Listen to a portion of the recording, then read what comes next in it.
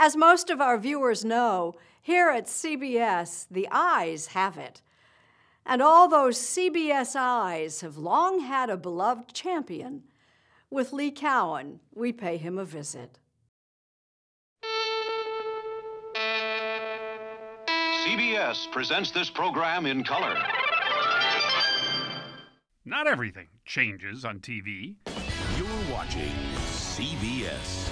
That eye has been staring out of our TV screens ever since 1951.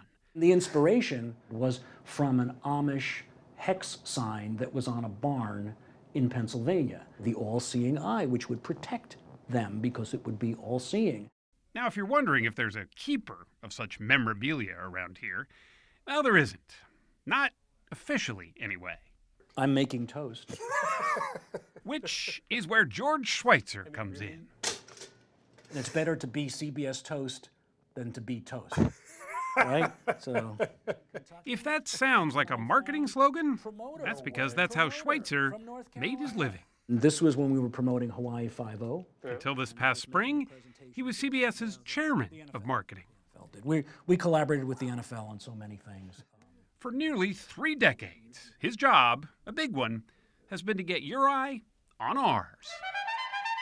And along the way, he turned his office into a mammoth scrapbook of his efforts.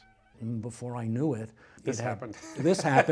It just kind of grew and grew and grew, and the next thing I know, I was a hoarder. Broadcasting cast its spell early on the Schweitzer family, CBS especially. His mom worked at CBS, he met his wife at CBS.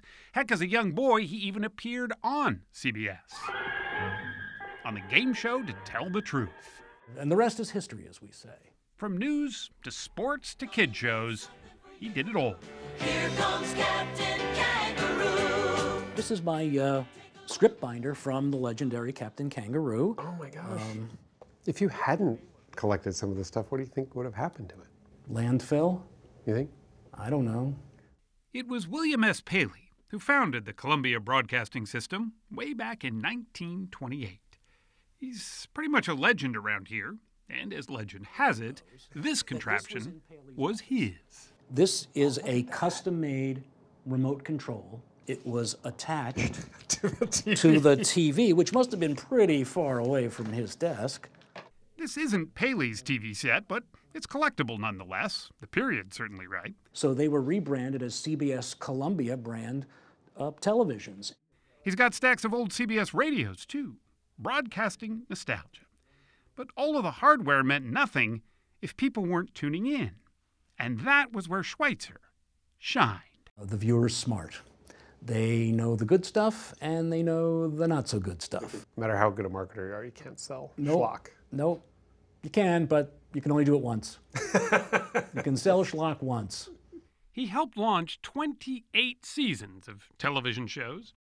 And now, an important announcement from this network's new late show host. I'm Dave, and I want to be your TV friend. Including David Letterman's move from NBC over to CBS. I checked this now with the CBS attorneys, and legally I can continue to call myself Dave. So Selling Letterman's sarcasm instead of being afraid of it worked wonders. He was true to his brand.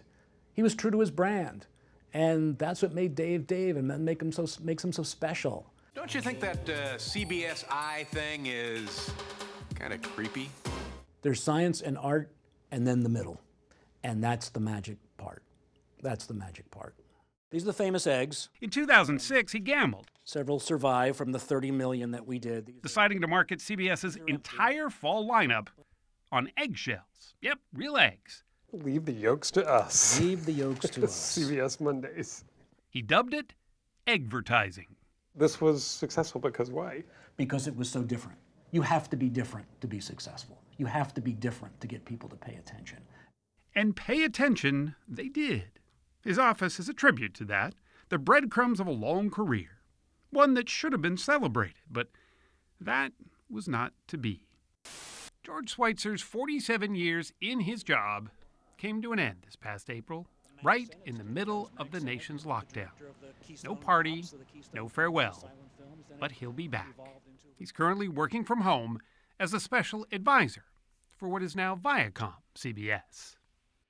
Generations turn, and that's just part of the business. That's just part of the business. This will always be with me. CBS is never far from me.